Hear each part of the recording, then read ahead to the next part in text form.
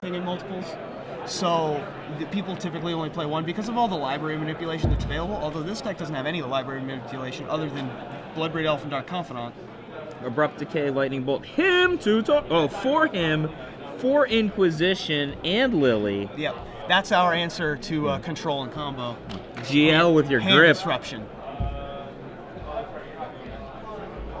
So Mark, I like your Thought Scours, Soccer. Yeah, AJ just walked by. So, gave a little fan of the face. 1v1. Is that a Beta Tundra? That looks like a Beta Tundra. Good luck. Beta Tundra wins. Whatever. It might be FBB actually. Oh, the text looks a little small. Then who cares? Right. If it was exactly. Beta, that's one thing. But if it's just like whatever, like a Xerox copy of a Beta that's been like crumpled up, cut into small pieces, glued back together, and then Xeroxed again, weak. True Beta, strong. Yeah, but Kyle's deck is neater, so it's all right that he has the white border. Is this Inquisition Kozilek? Mark responds with Brainstorm. So he could easily put himself in a position that he just has no target, right? It's possible. I find it highly unlikely with a Stoneforge Mystic deck that he's going to be able to do that. How did you say Mark's last name? Ivezaj? Dunne. Oh, Ivezaj. I said it. Mark's last name was Ivezaj. I'm not sure. So he's going to pick the Lingering Souls. That's the only spell. That's more or less the hotness. Yeah, I mean, 4 lands is kind of loose for Mark. He just put his spells on top. He has. I understand, but he's only got 1 spell. Like he's not going to have Force Will for anything. He's in a flashback right here, but he's playing against Jund. It's not like he's playing against Storm. That's true. Like Kyle's big game is a 4th turn 3/2. Right. I mean, like, you just block those with. Oh, look, and he's like, is that Inquisition back? That is Inquisition back. That is going to either get probably Tarmogoyf here. And then Kyle's going to respond with, like, Deathrite Shaman, Treetop Village. I don't think I've ever seen a Treetop Village in a Modern Legacy deck.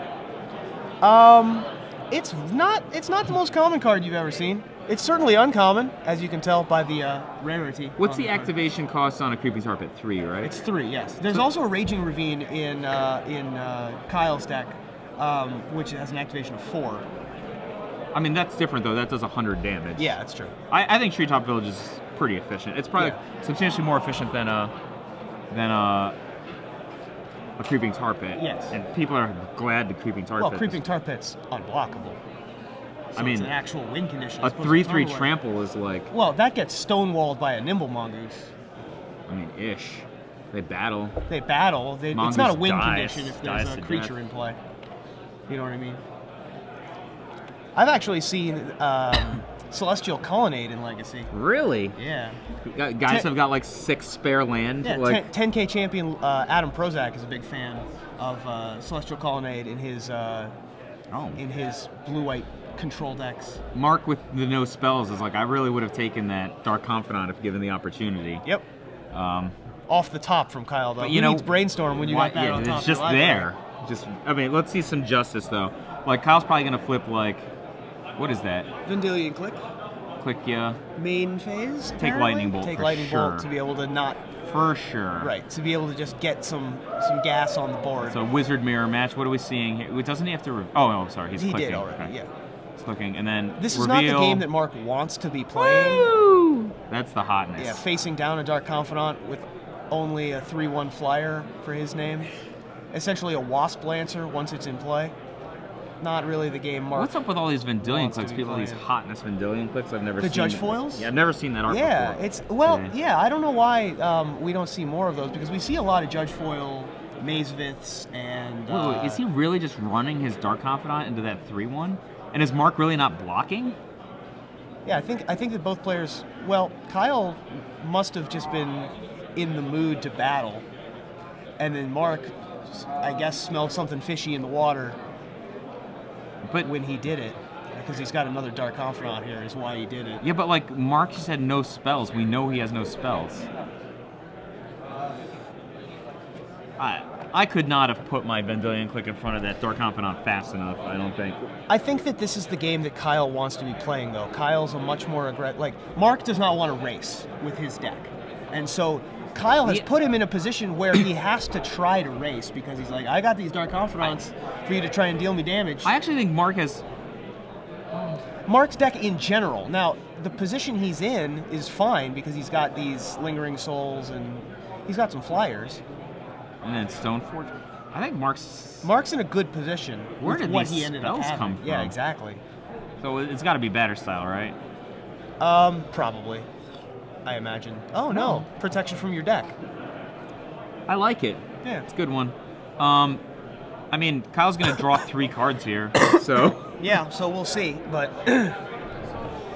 So he doesn't have Bonfire of the Damned, does he? That would be sweet right here. Bonfire of the Damned and Bloodbraid Elf, not exactly the best of friends. Just saying he doesn't have it. All right, so reveal number 1. Land. Sweet. Reveal number 2. Land. Sweet. Actually, but kind of not sweet. Not really that sweet. And you would have preferred to have a lightning bolt there. Abrupt Decay, something like that. Draws unknown. Looks like another land, actually. That's actually atrocious. Yeah, that's pretty bad. There's no good attack at all. Removes a land, produces a mana. 4. Is this Bloodbraid? This looks like Bloodbraid Elf. Yep. Bloodbraid Elf. What do we got? 2. Another Deathrite. Uh-oh. Not the greatest. Uh-oh. It was okay. It's not terrible. I mean, Sword of Feast and Famine is a thing. Sword of Feast and Famine is a thing, to be fair. That's like a thing. Yeah. And that thing is going to be in play next turn thanks to the Stoneforge Mystic activation. Or another land, but probably the Stoneforge Mystic activation. So, Mark is going to put that into play, equip up, I don't know, presumably Vendilion style, maybe one of the tokens. I would imagine it's a Vendilion smash. Clip. Actually, he could actually just hard cast it, put it on the Stoneforge Mystic, and then just rumble. He's like 1, 2, 3, 4, 5, 6, 8 in. 2-turn clock. I think that you're right. I think that's what he's going to do here. And then, like, untap all of his lands? Yep, and then untap all his lands. Yeah, I think that hard casting it, the only way it makes... Well, okay, fine. We put it on a token. So we're going to leave some stuff back to block. Oh, so, like, he has the threat, for example, of just, like, dropping a batter style in the middle of combat if he has it? Yes. Which would be pretty nice. The hotness. I would actually move that. Yep, so he's moving the artifact. To be able to save his token. So 15 all, is that a true story? Number 1. No, it is not a true story. So Abrupt Decay is a pretty good one. I love it.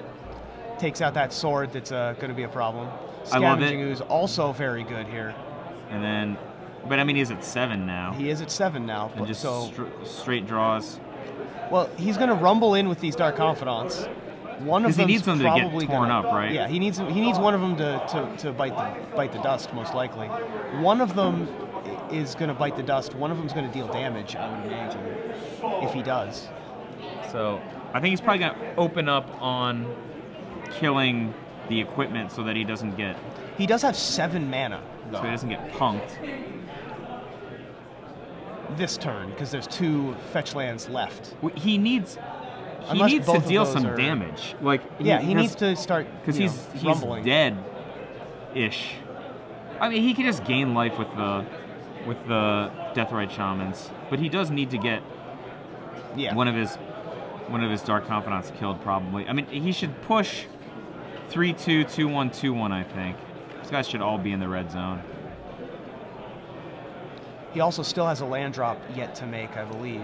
So he could put Mark on 8 here, or Mark's. I don't know if Mark takes or not. I think Mark should just take actually.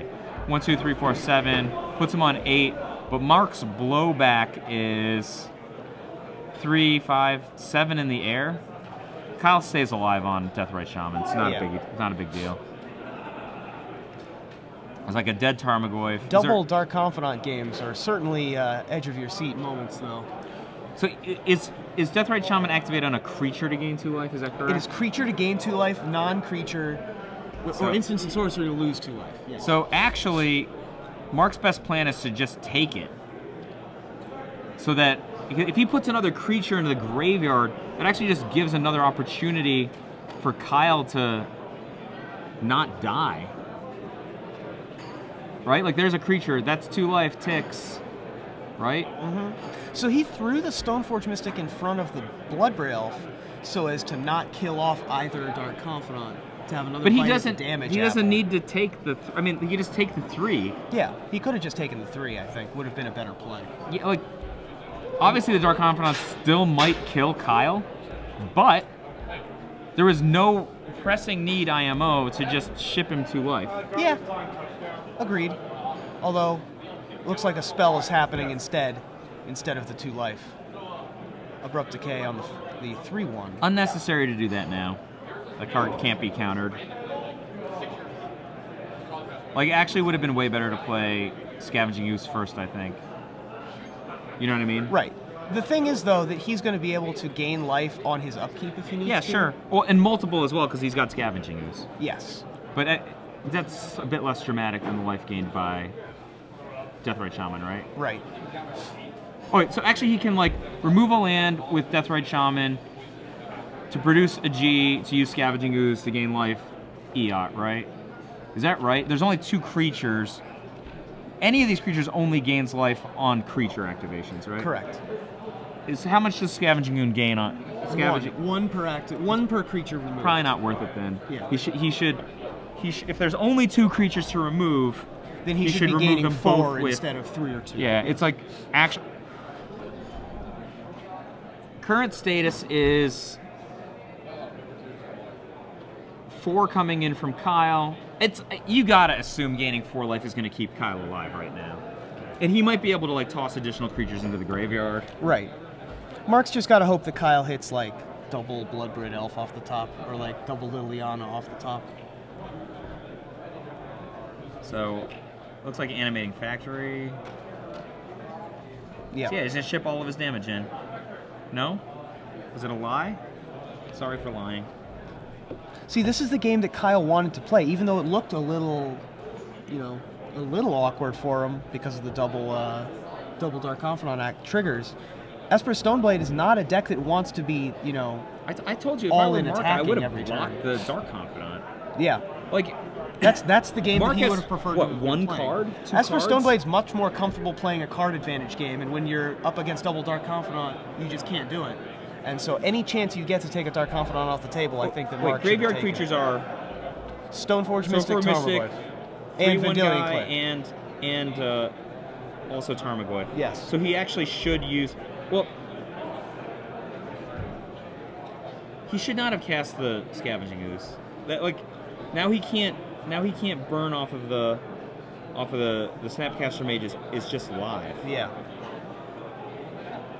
So he's gonna brainstorm here.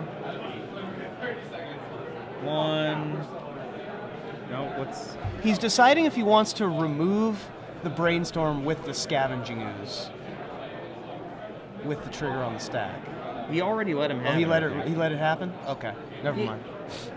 There's just no way that no, that can't be right. Oh, he's trying to tell him to reorganize his graveyard in the correct order. Because Scavenging Ooze is a poly ability that he can use on his upkeep. Right. So I'm thinking like he's just gonna put Scavenging Ooze in front of Mishra's Factory, produce mana with Deathrite Shaman, and then embiggen Scavenging Ooze and gain a life. Right? Yeah.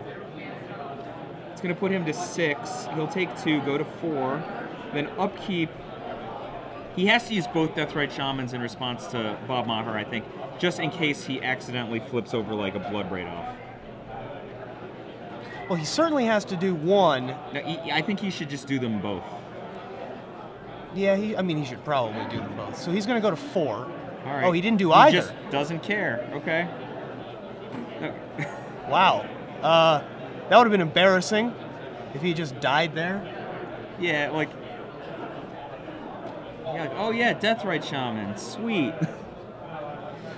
That was living life on the edge. Is what He's that putting was. it on that guy? Well, he wants to deal a lot of damage. So he's going to use his Deathrite Shamans to Grim Lava. See, Ooh, look! There you go. Oh my, he's down to 1, right? Yeah, he's at 1. All right, well, at least we're that done was with lucky. that. He wants to use the Deathrite Shamans to Grim Lava Mance. I don't Mark. think he has that much margin. I agree. Like, So that's a 4/4. He needs a way to take out this He should play a land. Snapcaster Mage if he wants to. Wait, is that what land is that? Twilight That's Mire? a Twilight Mire. Oh, we don't see that. You don't see that too often. Nope. So he should tap all of his lands except for Treetop Village to play the Bloodbraid Elf. He might just get a removal spell. Yeah, he might hit Lightning Bolt or Maelstrom Pulse. That's basically it, though. He could, if he sideboarded into Pyroblast or Elemental Blast, he can hit those as well.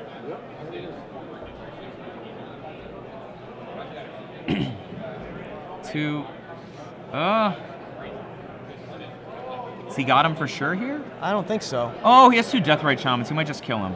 So 1, 2, 3, 4, 5, 6, 7, 8, 9, 10, 11. Yep, that's Oh it. yeah, Deathrite Shamans. He just had him. Yep. All right. That was living life on the edge, though. That was real tight because he didn't use the scavenging ooze until after he revealed the first card.